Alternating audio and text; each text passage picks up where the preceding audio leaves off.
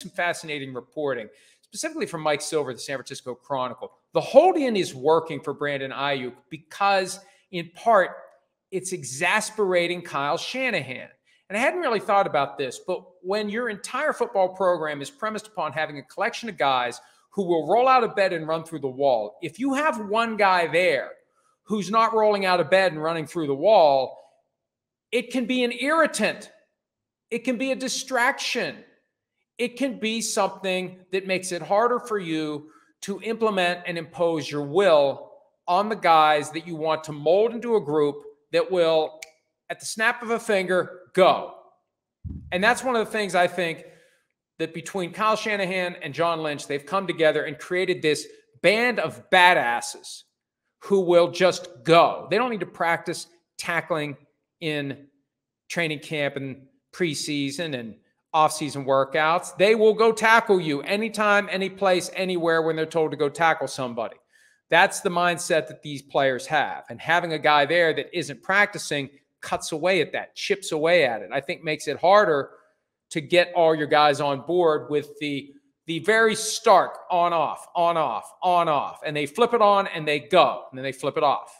And they wait, and they flip it on, and they go. When they're flipping it on at practice and Brandon Aiyuk isn't practicing, that becomes an issue. Now, where's he going to be traded?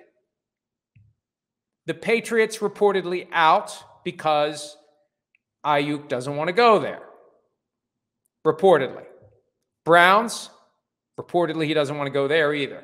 The Steelers, I think, are the destination, but here's what I'm told. Here's where I'll give you a little bit of news, a little bit of something you may not have known. The Steelers aren't offering as much for trade and as much for money as Aiyuk and the 49ers want. But if Aiyuk doesn't want to go anywhere else and he doesn't want to stay in San Francisco, if he wants out and he wants to go to the Steelers may be the offer that he has to take and the 49ers have to take. The other possibility, and Kyle Shanahan alluded to this yesterday, there's still a scenario where he stays with the 49ers. And it's not crazy because at some point, and we've been making this argument for weeks now, ever since I found out that there were 5 teams, that made offers to Brandon Aiyuk before the draft, after the 49ers and Aiyuk's agents decided, hey, go ahead and see if there's someone out there that'll pay you what you want. It was $28 million per year at the time, probably higher now. 5 teams are willing to do it. They couldn't work out a trade with the 49ers. 49ers wouldn't accept whatever was offered. So at some point, the 49ers have to say to themselves, if there are all these teams out there that are willing to pay this guy what he wants and give us something of value in return for his contract, maybe we should just pay the guy and keep him. Maybe we should make him our number 1 receiver.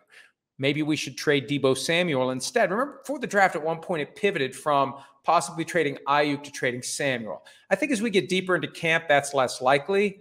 But still, there's a scenario where the 49ers work this out and keep Aiyuk. Because if him not practicing is irritating Kyle Shanahan, well, paying the guy and getting him to practice is the thing that will placate Shanahan's concerns. So we'll see. But the Patriots reportedly out. Browns, I think, hanging by a thread. Steelers may win this thing just by virtue of being patient, being very resolute with what their offers are. And maybe the 49ers end up taking less than they want, and Aiyuk ends up taking less than he wants, and the Steelers have another receiver in the mix there. And then the challenge will be to get him up to speed in Arthur Smith's offense, ASAFP.